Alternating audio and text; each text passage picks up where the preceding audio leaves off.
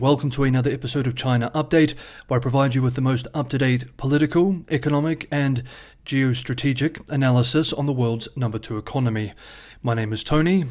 Let's jump in. Okay, happy Wednesday, everybody. Just a note to begin with, there may not be an episode tomorrow on Thursday. In the last 2 videos, we looked at some promising economic indicators suggesting that there may be some stabilization in the Chinese economy. However, these evidently were not enough to impress markets. Yesterday, Tuesday, Chinese stocks listed in Hong Kong slumped as trading resumed after the holiday. The Hang Seng China Enterprises Index slid 3.2%, the biggest daily dip in almost 3 months. The same pessimism, which has weighed on Chinese equities for much of this year, still appears very much in place. Regular viewers know that, after a short-lived promising start, Chinese stocks have performed very poorly in 2023. According to a new report from Morgan Stanley, global funds continued to reduce their holdings of Chinese stocks in September, bringing their average position on the market to the lowest level since 2020. We should note, however, that as the mainland is still on holiday, Chinese investors are not involved in trading, which should skew toward a negative bias as international investors' sentiment is more negative than domestic feelings. How markets react in the coming weeks will be tied to 2 critical data points analysts, investors, and policymakers will all be watching closely from this week's Golden Week holiday.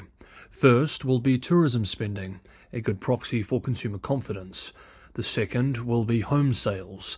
Golden Week is typically a peak season for new home sales, so it should provide an idea of whether Beijing's slew of support measures are having any effect or not.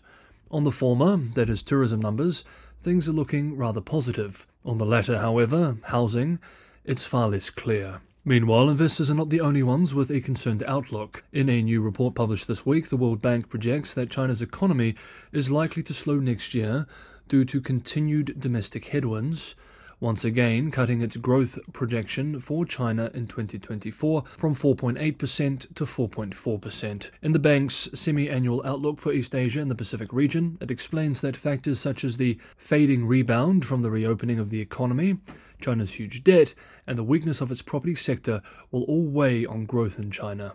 Of course, none of these are any surprises, and others agree. Quote, "Despite signs of stabilization, we remain cautious on growth. Recent signs of stabilization may also slow Beijing's efforts in rolling out the measures necessary to truly stabilize the economy, especially for the property sector." End quote. The question of GDP growth targets is once again a topic of debate too. Quote, "A common discussion I've had with a few Chinese economists in recent weeks is about the GDP growth target Beijing will set during the December work conference, implicitly, if not explicitly. Most seem to agree that the lower the target, the better for China's medium and long-term prospects, and the more seriously it will suggest that Beijing is addressing its debt problems. However, nearly everyone seems to think that it will be extremely hard to set a target below 4%. Even 4%, they say, will be politically tough, and for now the consensus seems to be that it will choose a 4.5% target." End quote. In previous statements, Professor Pettis has put the real underlying growth rate at somewhere between 2 to 3%. Let's continue moving through the episode. If you're enjoying the episode, don't forget to hit that like button. Liking, sharing, and subscribing a big helps. And for anyone who can go the extra mile, Patreon and Buy Me a Coffee links are in the description below. This is the best way to help me keep China Update financially sustainable. Thank you so much, everybody, for the ongoing support. Yesterday, Tuesday, the EU published more details in relation to what technologies will be restricted as part of its so-called de-risking campaign with China. According to the Tuesday report, advanced semiconductors, artificial intelligence, quantum technologies, and biotech will be the initial focus of an economic security strategy because they present the, quote, "most serious and immediate risks to the EU," end quote. With the publication of the report, the EU Internal Market Commissioner told media, quote, "Europe is adapting to the new geopolitical realities, putting an end to the era of naivete and acting as a real geopolitical power," end quote. Adding, quote, "This is not against anyone. This is not against any continent, country, or whatever. It is for us in Europe.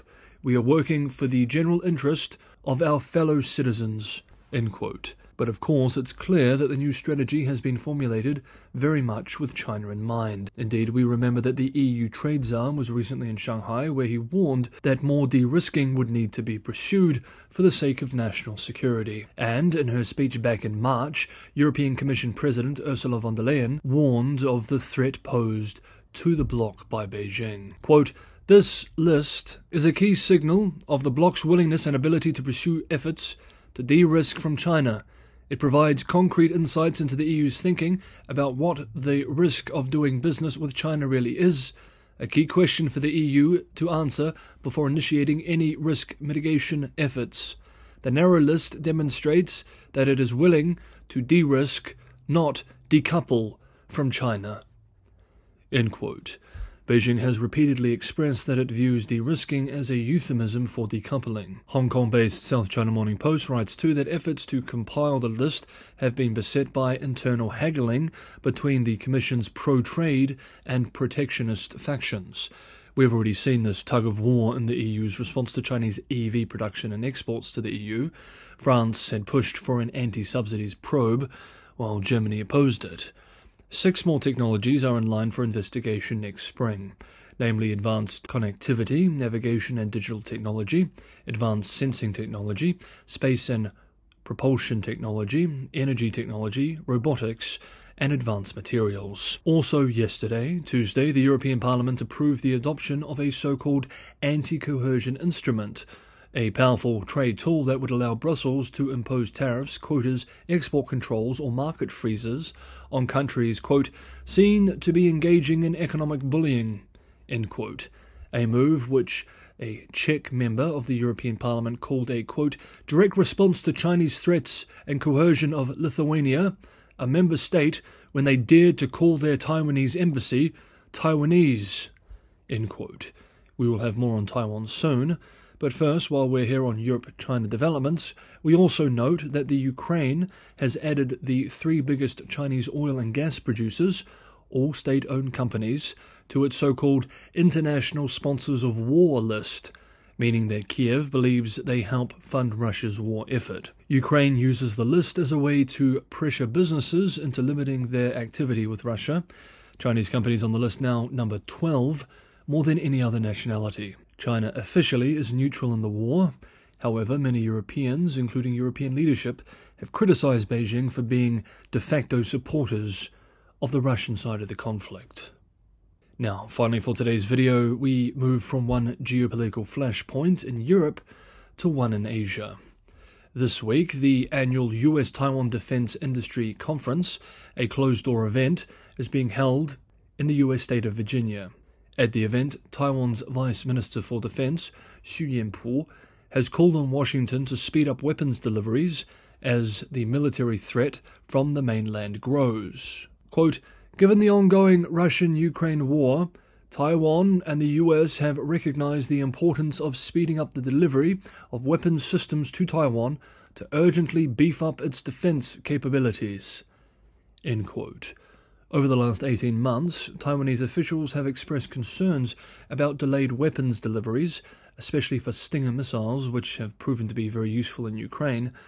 Fortunately for Taipei, there is bipartisan support within the US for greater and swifter weapons deliveries to Taiwan. It is estimated that the current backlog of arms sales to Taiwan is valued at approximately $19 billion.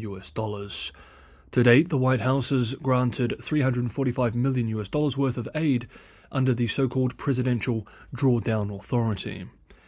At the event, Vice Minister Xu also asked that Washington help Taiwanese forces establish a so-called Total Life Cycle Systems Management, a system used by the US military to oversee all activities related to the development, acquisition, production, use, and eventual disposal of weapons across its life cycle. Quote, "This would enable more Taiwanese defense companies and contractors to produce and offer maintenance services for US-brought weapons systems and help integrate the US-Taiwan defense industry supply chain, enhancing Taiwan's defense autonomy and resilience."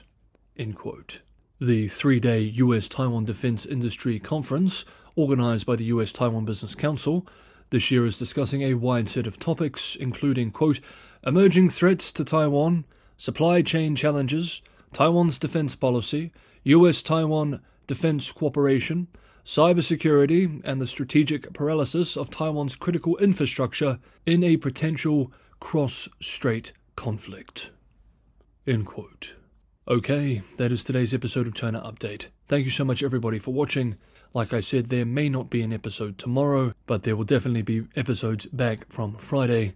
Have a wonderful Wednesday, and I will see you all hopefully tomorrow.